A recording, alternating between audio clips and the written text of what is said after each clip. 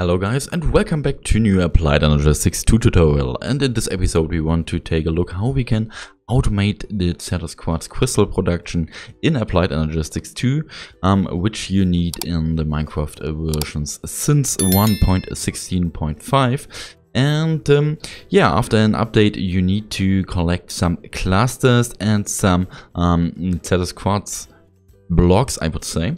And here you can see a setup with a subnet thing is set up in Applied Energistics 2.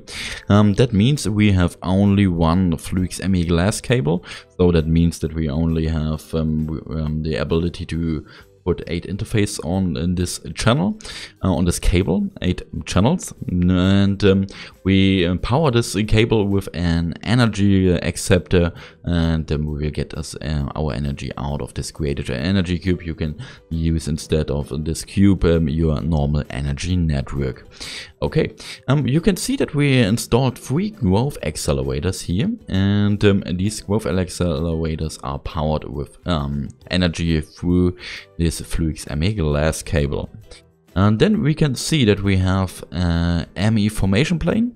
This plane will output one flawed budding Certus Quartz. This is the highest here which you can produce automatically. And then we have 2 annihilation planes, one here and one here. This annihilation plane is to output or to input this block, and this annihilation plane is to input your Certus Quartz crystals. And we have 2 chests. In this chest we have our flawed budding Certus Quartz, and in this chest we have actually nothing, but we have a storage bus. And our storage bus is configured with some Certus Quartz crystals and some Certus Quartz blocks. That means if we have this subnetwork here, these annihilation planes can only collect some blocks if they are Certus Quartz blocks or Certus Quartz crystal, and that means these blocks will not collected by these annihilation planes. Okay, through this onboard bus we may make sure that our subnetwork always have enough flawed budding Certus Quartz. Okay, and if we take a look, we can connect this and we can see our subnetwork is working. So actually we have fully automated our Certus Quartz crystal production in Applied Energistics 2. And if we take a look, we can see that actually our Certus Quartz block is chipped budding Certus Quartz, and if in this small Certus Quartz bud will go a little bit higher, we can speed it up a little bit, I would say. Okay, 200. Okay, and if it go to it will break if it is the cluster fully built up. It will collect this Certus Quartz crystals here. And if the chipped budding Certus Quartz is completely depleted, it will go to a normal Certus Quartz block, and this annihilation plane will remove this Certus Quartz block instead of that. Okay, and yeah, that's how it works. And you can also use your annihilation plane on the front to upgrade this annihilation plane. We will get out 4 Certus Quartz crystals per operation per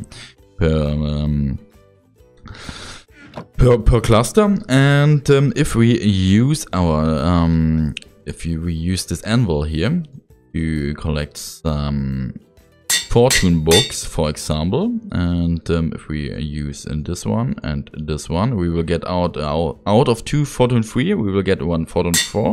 And if we stack these 2 together, we will get out a fortune 5. Okay, so that means we need a new anvil and a new anvil. Okay, and now we are able to use one annihilation plane and combine it with Fortune 5, and we will get, and we are able to install this this plane like that. We need to remove it. Okay, and install a new one like that. Okay, that's fine. And if we connect this cable, we can see actually we got 9 Certus Quartz crystals out of one cluster. That means we have dramatically increased our production of Certus Quartz crystals through the Fortune upgrade. We can also use a higher tier of Fortune. I think it will go till 8. And you can see that we already have you can see that the annihilation plane collected this Certus Quartz block, and our formation plane in the background put or placed a new flawed budding Certus Quartz. And you can also connect these two chests with your network, with your main network. Our main network, that's our main network, for example. And we need to make sure that we have an export bus on our chest with the flawed budding Certus Quartz. And we can configure this export bus to flawed budding Certus Quartz. Okay, fine. And we need to get automatically these items into our inventory system. So we can use an import bus and use some Fluix cables like this. And okay, that's fine. And now we are able to, if we put in some flawed budding Certus Quartz, we can see that we put in something like this, and it will push through the export bus to this chest, and we make sure that we have always enough flawed budding Certus Quartz in our subnetwork.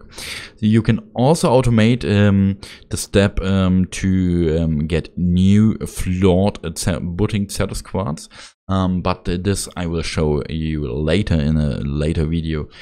Thanks for watching in this case, and bye.